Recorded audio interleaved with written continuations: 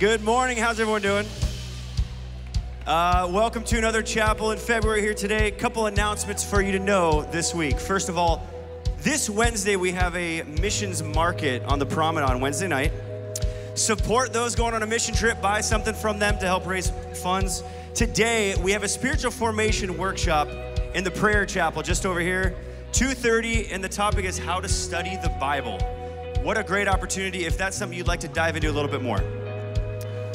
Tomorrow night we have the gathering. If you haven't been, Tuesday night, 7:30, the gathering. We like to call it family time. It's an amazing worship night you're invited to. Also Thursday, Sanctuary, another awesome worship and prayer night you have to be at. So next week at chapel, we have a special all-worship musical chapel with some special guests from Faith Christian Center. It's gonna be an amazing day of worship together. Today, our very own Pastor Tim is speaking here today. Chappie, as we call him. We're excited about that. So let me read the scripture of today. We have Psalm 103, 1-5. Why don't you guys stand up as we read this? Bless the Lord, O my soul, and all that is within me. Bless his holy name. Bless the Lord, O my soul, and forget not all his benefits, who forgives all your iniquity, who heals all your diseases, who redeems your life from the pit, who crowns you with steadfast love and mercy, who satisfies you with good, so that your youth is renewed like the eagles. Let's worship.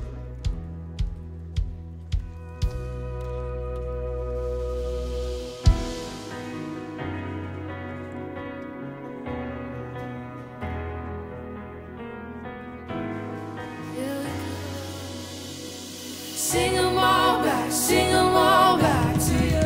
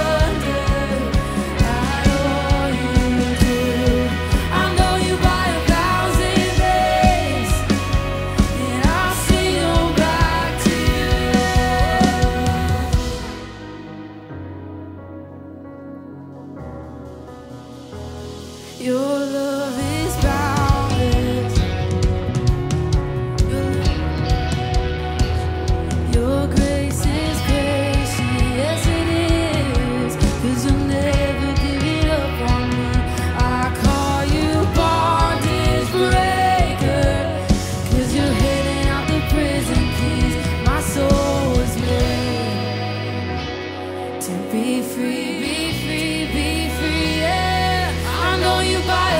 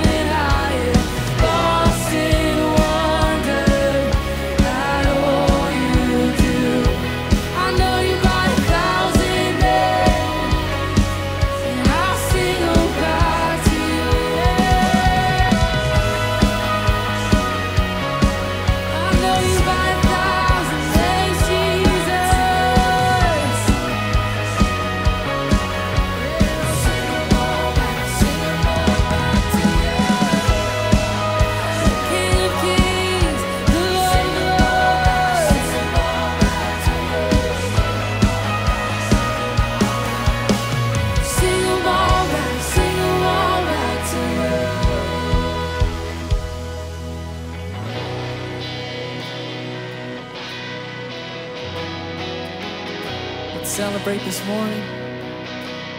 Now I searched the world,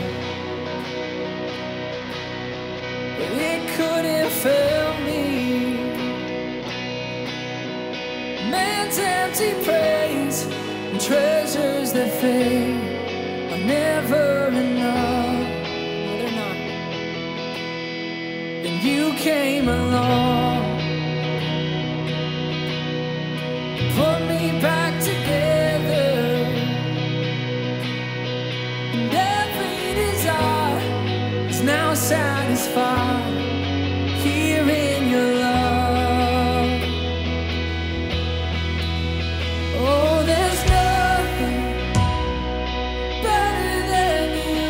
Oh, there's nothing better than you. Come on. There's nothing better than you.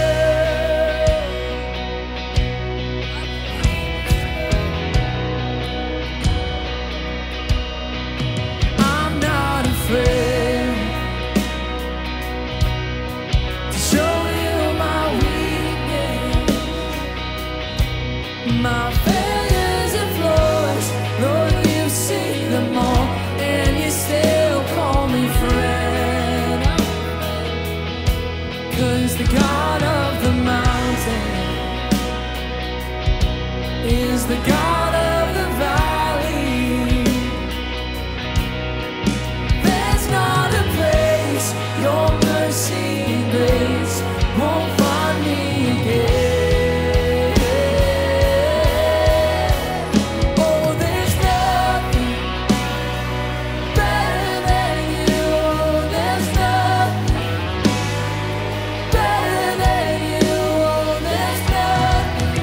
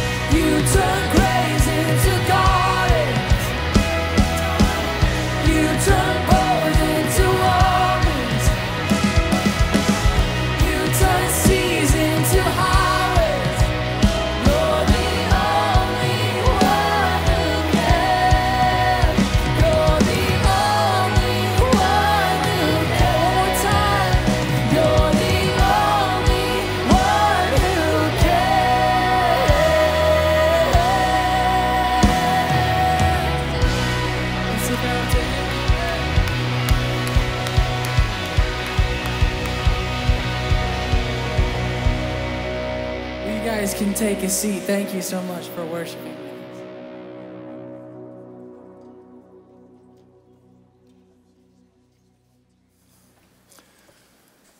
Well, how many of you love that song? So the band is going to come back and play two for us to close out chapel this morning. So we're doing things just a little bit different. So I hope that you are prepared to worship just a little bit more before we leave the building today. Yeah? Thank you. So there's a lot we could talk about today. For those of you that have been paying attention, this week is Integrity Week. Did you know that? Well, there's going to be a campaign this week. You're going to see posters everywhere. Your classes are going to be challenging us to live a life of integrity. While you're a student, you know the temptations and the challenges that come with being a student who has the pressures that come along with homework and research and all of the challenges that it is to pass your classes, to do more than that, to excel. And so this week is going to be Integrity Week, so we could have talked about that. Some of you are avid listeners of podcasts. We could have talked about the idea of truth. You know, today it's really hard to figure out who's telling you the truth. You have heard the discussion and debate about the Spotify podcast of Joe Rogan. I don't know where you fall in relationship to that whole discussion. Some of you are going, who's Joe Rogan and what's a podcast? Oh, I'm sorry, so ask somebody. Big debate about that. So we could have talked about all the things that make up our social media today, but I'm not talking about that. Or fear. Sometimes we just allow the things that are being discussed in popular culture to create fear. Whether it was the pandemic and what that drove us to fear, whether it's discussions about wars, you know what's happening between the Ukraine and Russia. Some of those conversations can stir fear in people. There's a lot of things that's going on in our life that make us fearful or wondering if anybody's going to tell us the truth, or am I going to stay away from compromising my integrity while I'm a student at GCU. So there's a lot of things beyond those three topics. But I started thinking about what passage of Scripture would kind of help us set a cornerstone for the foundation of our life when it comes to understanding what God is doing and who God is. And in 1 Corinthians chapter 2, the Apostle Paul is kind of setting a cornerstone for the discussion of what he's going to share throughout that letter to that Corinthian church. And you know the story with Corinth. If you know anything about the New Testament, you know that Corinth was a troubled church, full of division, full of debauchery, full of confusion about theological ideas. And Paul is about ready to go down this list of dealing with lots of very important topics that were relevant to that church. It was a church that was a mess. It was all jacked up, just to say it in simple terms. And so Paul was being led by the Spirit of God to pen a letter to that church to try to help them to understand how they should behave and how they should operate as a people of God in community. It's not much different than the way it is today. Some of you have had great church experiences. Some of you have had really difficult church experiences. But as a community of people, many of whom share faith in Jesus Christ, we know how difficult it can be from week to week, month to month, semester to semester, how to keep our mind and our heart and our behavior in line. It was no different for that little church in Corinth. They were struggling with how to be God's people in that moment, in that world. You know, coming out of the pandemic, a lot of churches really struggled to restart. Some fell right back into groove, but a lot of churches just fell apart. And a lot of institutions are struggling, not knowing what the future has for them and how to understand what God is up to in their midst. So in the first couple chapters of 1 Corinthians, Paul is kind of setting some boundaries on how to understand what he's going to talk about through the rest of the letter. He starts out in the first part of chapter 1 explaining about his passion for sharing the gospel. The fact that Jesus came for the purpose of dying in our place to purchase our salvation. He rose from the dead to conquer death and its penalty. That was good news, and that was being shared all over Palestine and the rest of the developing world. The gospel was central to who Paul was and what he was all about. And then he starts shifting gears in chapter 2, and that's where I want to pick up, because he zeroes in on something that's going to help them understand a lot of things down the road. So what I want to focus on this morning is your relationship to the Holy Spirit.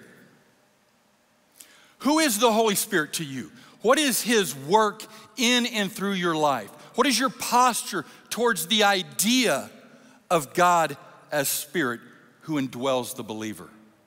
Is it just a theological idea, or is it a practice of your life where you consciously decide to give yourself to him, to be filled or to be controlled by him? Paul is saying, in essence, if we're going to get to all these things and you're going to understand God like you should and how to live out, you are going to need to understand the work of the Holy Spirit. It says this in verses 10 through 13 of 1 Corinthians chapter 2. It says this: the Spirit searches all things, even the deep things of God. For who knows a person's thoughts except their own spirit within them?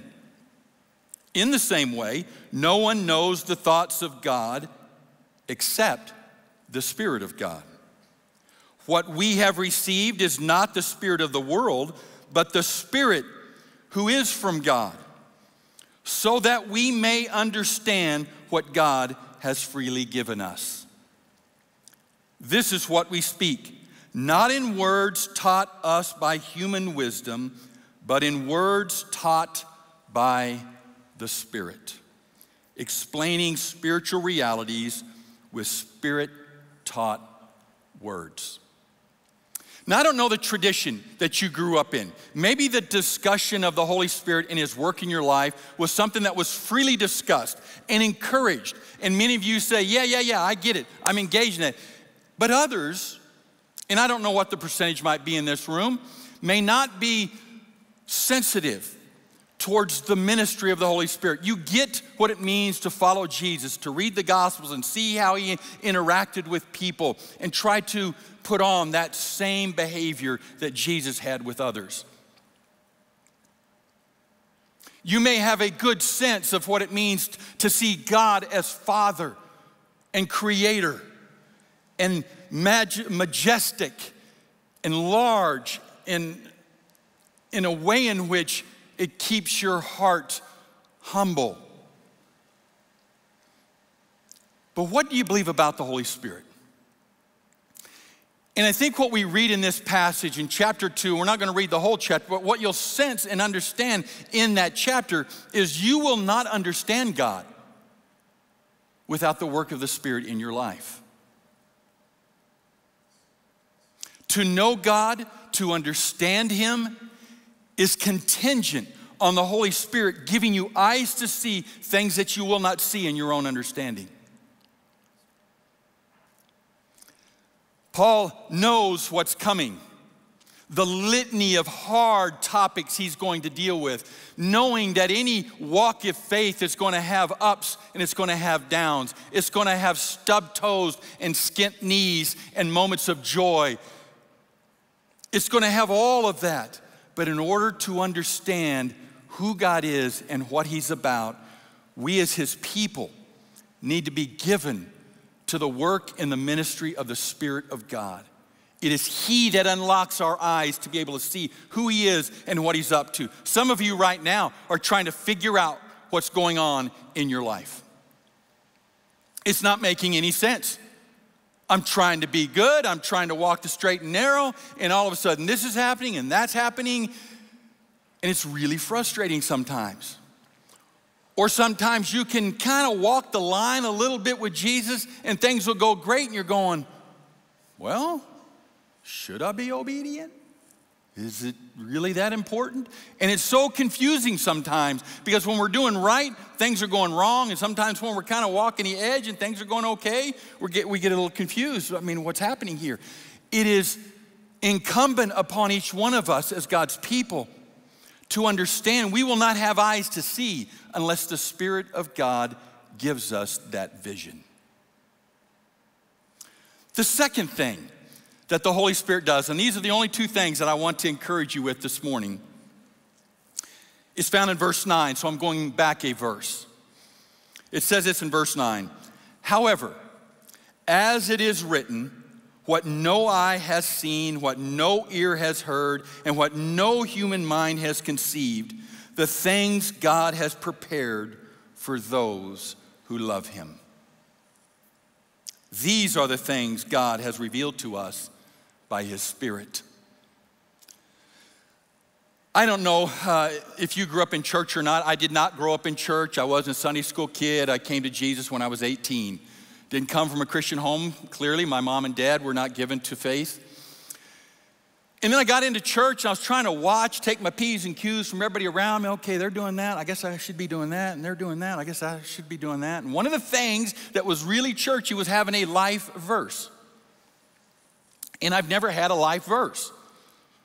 But if there is one verse that seems to echo in my heart and my mind, it is verse 9 of 1 Corinthians chapter 2. Because it's been the experience of my walk with Jesus. There was no way I could have ever imagined how good God would be.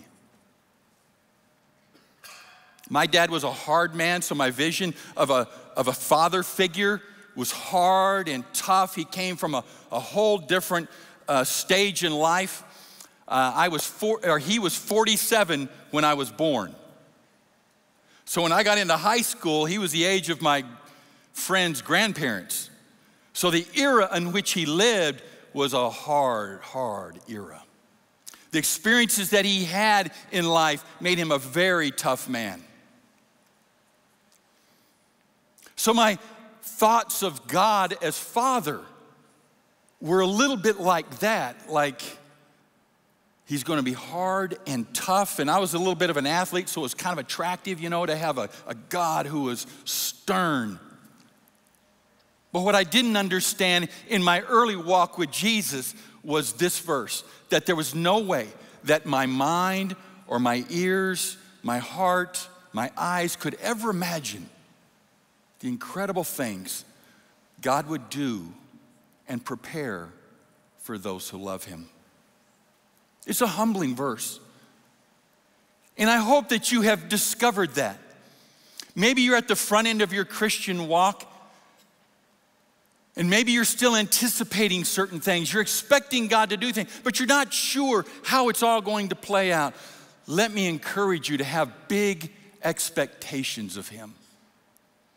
He is good beyond your wildest imaginations. The things that he is preparing for you, your heart couldn't come up with. Some of it you may take a glimpse at here in this life, and man, I feel so blessed. When I got out of high school, all I wanted to do was play baseball. That's all I knew how to do. I wasn't very smart. I barely got out of high school, went to college to play baseball. That was my whole plan. I had no plan. And then my fledgling Christian walk started helping me understand that I really needed to follow Jesus as my master versus the sport that I was given to. And then Jesus started emerging in my own walk as being number one versus what I was about up to those years. And then I kind of stumbled into my walk with Jesus trying to figure out, I don't know what to do. How do you want to use me? I'm not good at anything. I'm really not even good enough at baseball to take this too far. So what are you going to do with me? And the way Jesus unfolded my life over these years has just been incredible. How amazing his goodness is. And here I am in the last few innings of my baseball game, so to speak, my professional life, and I get to hang out with a bunch of great college kids. It's awesome. I mean, how good is this? You know how many people want my job? And they should want my job. It is a great job. To come every day to a place like this where I get to interact with people like you is a reflection of God's goodness to me. So what are you expecting from him? So I want to close with this story before the band comes back. In fact, you guys can make your way back here so it doesn't feel a little awkward later. I grew up in Southern California. I lived at the beach, and I lived at Disneyland. That seemed like the highlights of life in Southern California when I was a kid. A few years ago, I had my family there, and we were making our way to the lines that you have to wait in. And so we were at Space Mountain, one of my all-time favorite rides. Yeah. And so, you know, you wait in this long line outside, and it's kind of got this little cover on it, and it's hot. And then you finally get inside, you're getting closer to actually getting on the little phony rocket that you're supposed to ride through space on. It's a fast ride in the dark, and the air conditioning's cool, so you kind of, you know, get a little revived, and you wait in your line, and it winds itself down there as you're getting ready, and you get into the little rocket, and it takes off, and you know, you go inside that little tunnel, you start going up, and at the end of the little climb is that planet that looks like a chocolate chip cookie. I love chocolate chip cookies. Did I just say that, or did I just think that? But that is the truth. And one of the reasons why I love that ride. But you get to the top of that ride, and that rocket then goes off into the dark, and they've got these speakers constructed in the little car that you're in that are right by your ears, and they just blow your eardrums out. It's like awesome. And it has all these sounds and lights, and you're flying through this thing. And so this one particular day, we were on Space Mountain. We got down to the bottom of the ride, and it stopped. In all my years of riding Space Mountain, it had never stopped. And there I was, parked at the bottom with part of my family in this little car, and I'm thinking, oh no, have the other cars stopped? And I was waiting for the other rocket to run into the back of us. We sat there, and the music was still going, and then it turned off. And then all of a sudden, the lights went on. And I took a picture of Space Mountain with the lights on. And we sat there, and I thought, well, what's going to happen now? And I thought, wow. And I did what every human being would do with a smartphone. I took out my phone, started taking pictures, selfies. They didn't come out very well, so I'm not showing you any of those. Yeah. But here was one picture that was good enough to show you. And all of a sudden it's like, oh, it's just a roller coaster with a bunch of metal tracks. And then the lights were starting to flicker, and a ride attendant comes out of nowhere. And he comes alongside of our little rocket, and he says, all right, just hold on. I'm like, just hold on? Who is this guy? And so he gets our little car, and he starts pushing it on the side, and he gets behind us and gets it going. And we kind of roll back until we finally get off the ride, or we come back to where you get off, and they go, well, since it stalled on you, would you like to ride the ride again? We go, yeah, of course. So we took the risk, and it went back, and we went through Space Mountain and had the great experience that is in. Here's my point. Life is much like Space Mountain. You wait for something great to happen, and you finally get close to that next stage, and you climb into the little rocket, and it takes off. You know, you graduate. You met her. Whatever it is. And life is going great, but you're really not sure what's happening and what God is doing. The only way you're going to understand your life sometimes is when the Holy Spirit turns on the lights and gives you a whole different view of what's going on. So my encouragement to us today, and when I walked in the arena, I was so encouraged because I knew I was going to speak to the ministry of the Holy Spirit this morning. And I wanted to encourage you to give yourself to Him today, to let Him fill you and lead you and give you an understanding of things that you can't understand on your own. The last song that the band will sing today is about the Holy Spirit's ministry in our lives. So I want to encourage you, would you stand with us as we close in prayer, or I close this portion of the worship time together in prayer, and then we're going to sing. And we're going to sing to Jesus. We're going to lift our hearts to him. We're going to ask the Holy Spirit to fill us, to lead us, and give us those eyes and those ears that only he can. Father in heaven, thank you. Thank you for the presence of the Spirit. Holy Spirit, thank you for coming week in and week out to join us in this place and to fill our hearts and our minds with truth and encouragement and blessing. God, for some of my brothers and sisters here this morning, they need to understand how good you are and how you have their future in your hands. And to turn away from worry and fear and all the things that discourage us from walking in courage to you and behind you and for you. So Lord, as we sing these songs together this morning, I pray that you would give us as your people an open heart to the ministry of your Spirit. We pray that the Spirit would fill us and use us not only in this place, but when we leave the doors of this building and go out into this campus and these classrooms and eateries and wherever we might find ourselves, to be filled with the power of your Spirit. So God, as best that we know how right now in this moment, we yield ourselves to you. We pray that you'll lead us, and that you'll be honored and glorified in this place, and that the hearts of your people will be encouraged because of your work in and through us. So God, I pray you bless us now. Be encouraged by our singing. In this time together we pray, for we ask it in Jesus' name. Amen.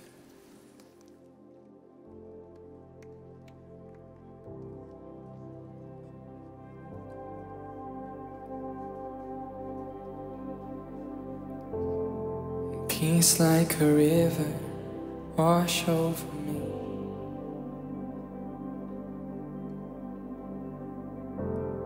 Immerse me in water as deep as the sea.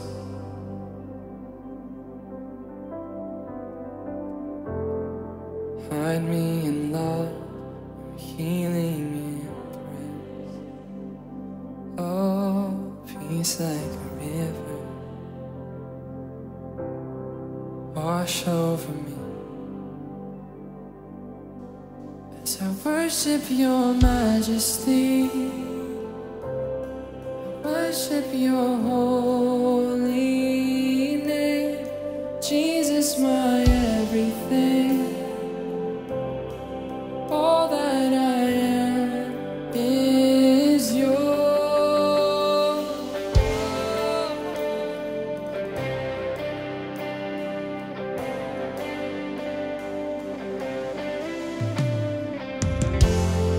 Come, Holy Spirit, rain down on me. Break open the heavens and drench the unseen.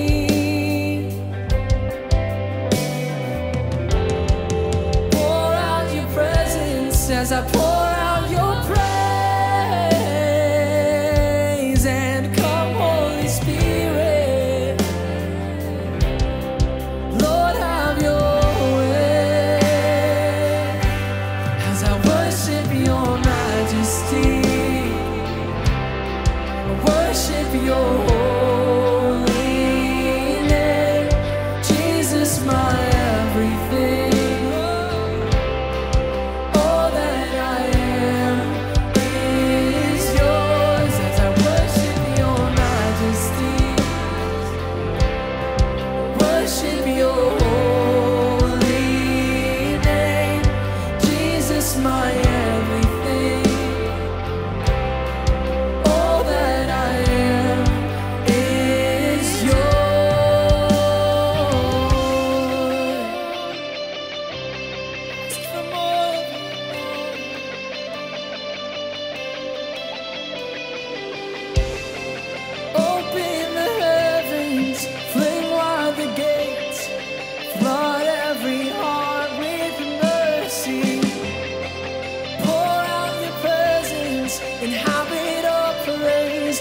as we cry, holy, holy. Open the heavens, fling wide the gates, flood every heart with mercy. Pour out your presence, inhabit our praise as we cry, holy. Let's build this up. Open the heavens, fling wide the gates, flood every heart with mercy. Pour out your presence, inhabit our praise as we cry, holy, holy. Sing, oh, oh, as we cry, holy, holy.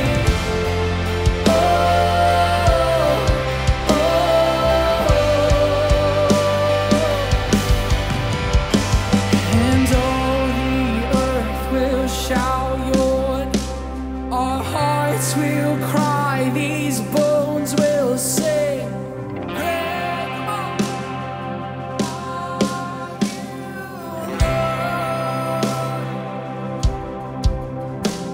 And all the earth will shout your, our hearts will cry, these bones will sing. Great are you, Lord. And all the earth will shout your praise. Our hearts will cry, these bones will sing. Great are you, Lord. It's your breath in our lungs, so we pour out our praise. We pour out our praise. It's your breath in our lungs, so we pour out our praise to you. It's your breath in our lungs, so we pour out our praise. Oh, we pour out our praise. It's your breath in our lungs, so we pour out our praise to you. Holy, great are you, Lord. Every voice we sing.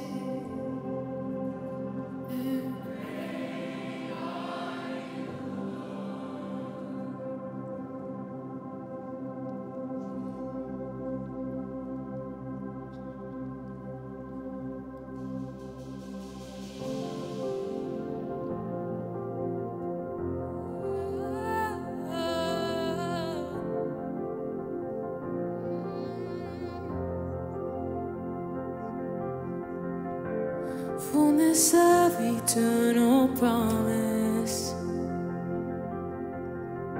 stirring in your sons and daughters, earth revealing heaven's wonders.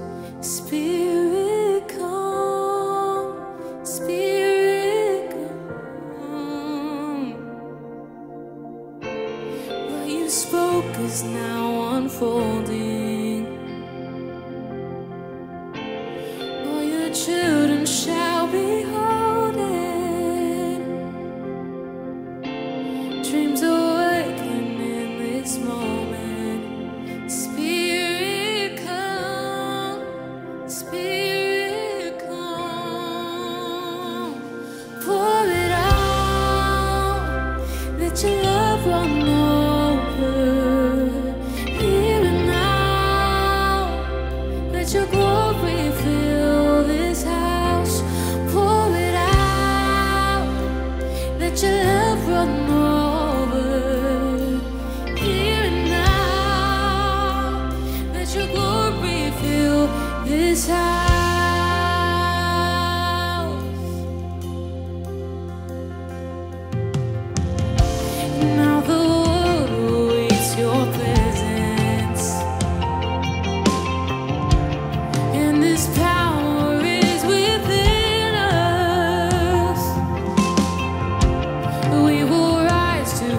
your witness. Oh, Spirit, come. Spirit, come.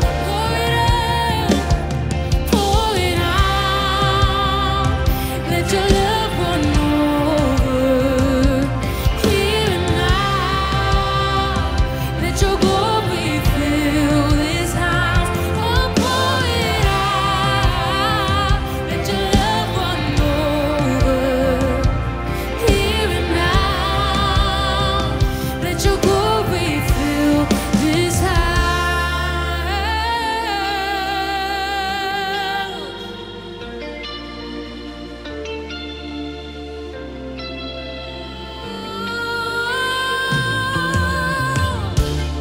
Holy Spirit, come down, fall fresh on your people, fall on us this morning. Tongues of fire, testifying of the Son. One desire, Spirit, come, speak revival. Prophesy like it is done. One desire, Spirit, come, tongues of fire, testifying of the Son. One desire, Spirit, come, speak revival. Prophesy like it is done. One desire, Spirit, come,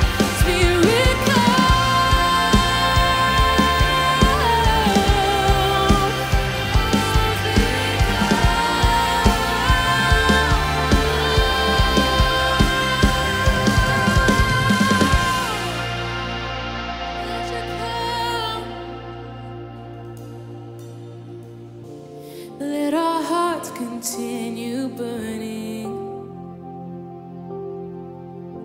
for our King is soon returning. As we hold to this assurance, Spirit, come, Spirit, come, Spirit, come, oh, Spirit, come. Pour it out, let your love run over. Here and now, let your glory fill. Oh, pour it out, pour it out. Let your love run over. Here and now, let your glory fill this house.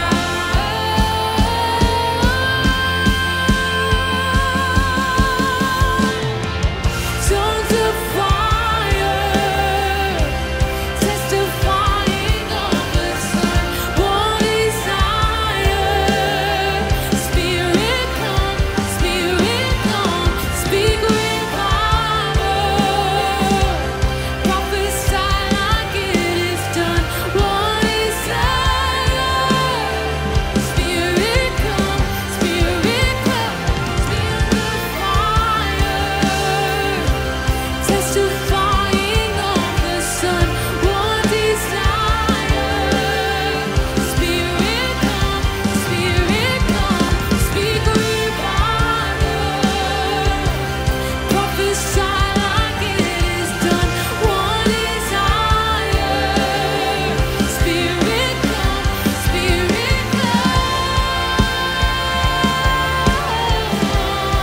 oh, Holy Spirit,